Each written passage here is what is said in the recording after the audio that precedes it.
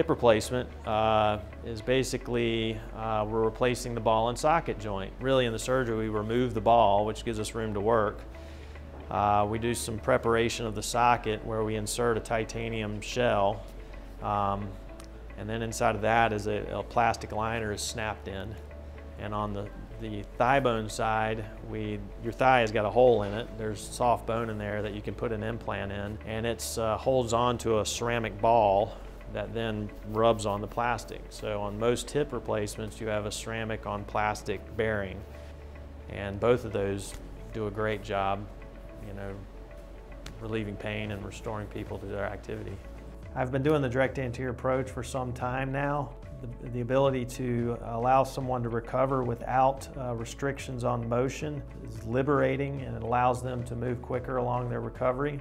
It uses a special table that helps us position the leg to do the surgery easier. We do use that table. We also use intraoperative x-ray or fluoroscopy, which allows us to basically get the implants exactly where we want them, which helps us, provides for a longer lasting hip and better restoration of leg length and the anatomy of the hip joint. At least in my own practice, my anterior approach patients tend to recover faster than my posterior approach patients. They are certainly a lot less fearful of dislocation and that sort of thing. And so in my practice, it's really been great because I think the patients have done very well. I remember him walking into the room and saying, "Your hips are in bad shape," which I obviously knew because of how much pain I was in.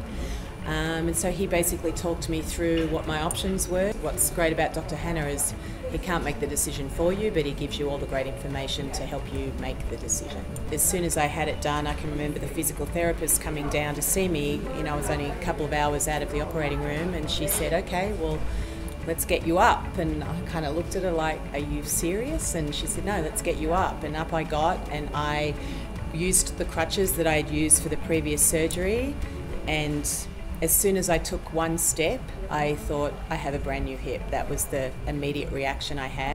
Hip replacement is most people would consider as an easier recovery than knee replacement. It's still a major operation, but I think we're getting really good at getting people over the operation. Most people are able to leave the hospital the same day. There's some patients that choose to spend the night, which is fine. But basically after surgery, we get you up and walk you. You have to do stairs before you go home if you have stairs, so you don't have to move your bedroom downstairs. You can go right upstairs. Most people after hip replacement are on a walker for days to a week and then on a cane for a couple weeks. Most people do require some pain medication after hip replacement, but I have a lot more people telling me that they didn't really need a lot of pain medication after hip replacement, but it just really depends on the patient and the situation. Some patients are able to go back to work within 2 to 3 weeks, depending on the type of work you do. If it's a lot of heavy lifting, manual labor, stuff like that, you may need 12 weeks or 3 months.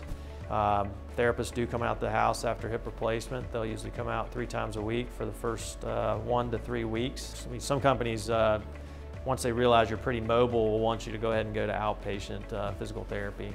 After hip replacement surgery, you're not bedridden, you're not an invalid. You've just had a major operation, but you can walk, you can move around. You do walk before you leave the hospital or surgery center. We do ask that you do stairs if you have them at home, so you're pretty functional. And I think that's kind of a surprise to some people how functional they are after the operation.